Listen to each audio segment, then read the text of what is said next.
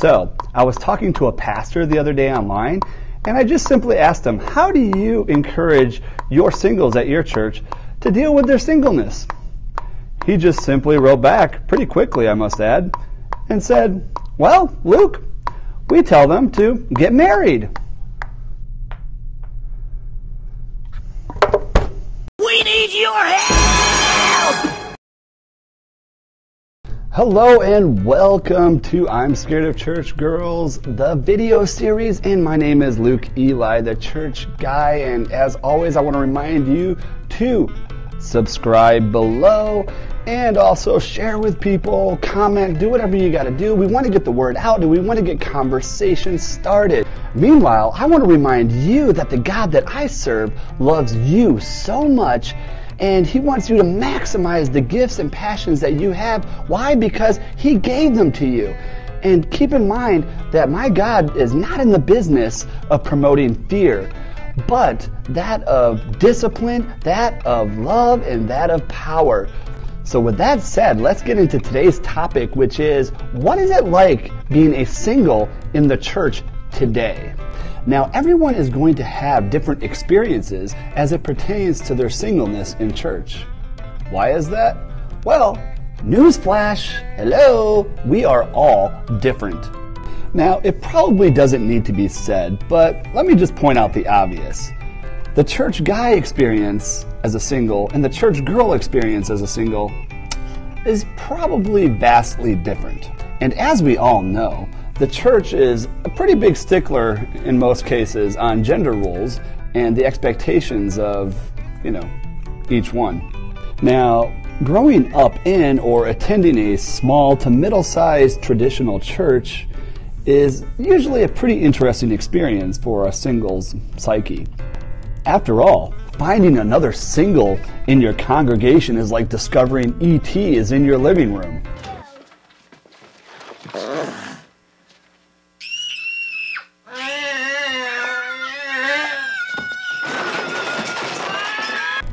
Contrast that with going to a larger, more trendy church and post-worship service in the foyer, of course, surrounding the coffee bar, looks like another episode of The Bachelor.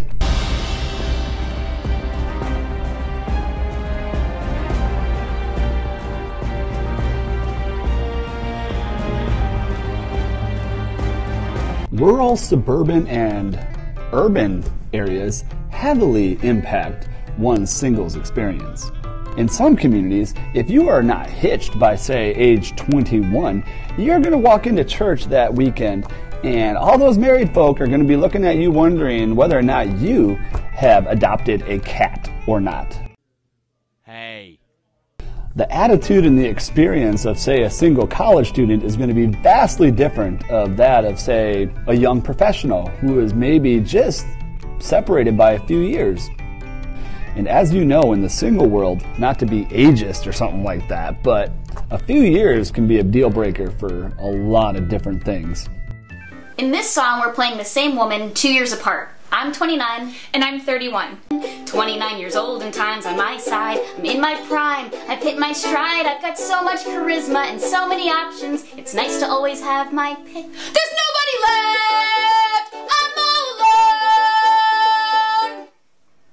And regardless if you're extrovert or introvert, trendy or traditional, I'm going to go out on a limb and probably say that your church has held marriage and family as a very high priority for its community. Singles are constantly being reminded in one way or the other that we are missing out and that we are not fulfilling the life that God has for us. Why? Because we're single.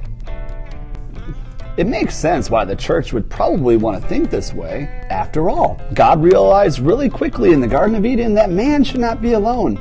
So therefore, He created a partner. And the first commandment in the Bible is, well, be fruitful and multiply. And last I checked, you kind of need a partner to do that. And we learn all of this, and we're not even done with the first chapter of the Bible. I mean, even the New Testament refers to the church, which is you and me, as the bride of Christ. Not a very subtle message. This constant message of marriage and family that is perpetuated by the church has often contributed to three very common and not so positive themes that I have discovered when talking to singles in the church. One is loneliness, two is shame, and three is just simply fitting in. And what does that all lead to? The exit. You know, that big door in the back of the church. If it comes down to feelings, and feelings are a pretty big part of who we are as humans, then it should come to no surprise to any of us that singles feel far more comfortable outside the confines of the church rather than inside of it. Society constantly reminds us nowadays that family is outdated or overrated.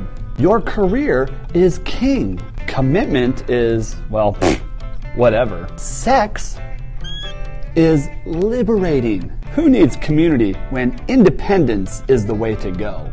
Sometimes we need to understand or just simply remember that the God that created you and me in His image is so much bigger than, our relationship status that we like to post on our whatever our social media kick is for the day. So, with all that said, I want to know what you think about everything that we talked about here today. So please, leave a comment, start a conversation, leave questions. Because next week we're going to be answering the question, what does it look like to date in the church today? Meanwhile,